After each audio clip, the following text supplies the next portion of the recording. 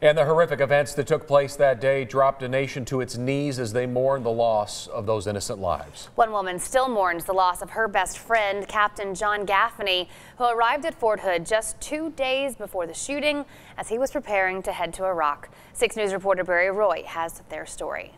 I said, there's no way that it could be your dad. He just got there. I mean, he had just got to Fort Hood the day before. Christine Gaffaney will never forget the frantic phone calls. And I said, Sergeant Kramer, what's going on? What's going on?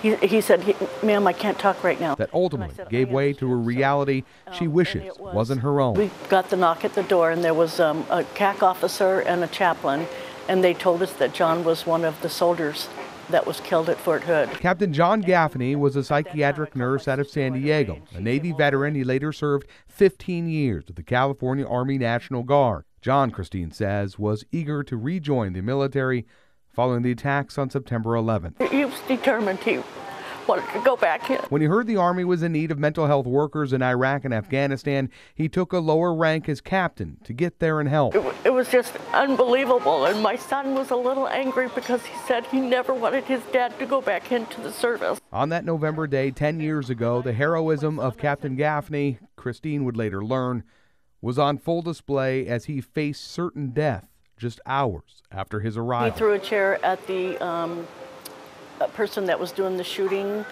and got him off balance a little bit. Otherwise, there would have been more soldiers killed. Christine says it's gotten easier the last 10 years, but it hasn't gotten better.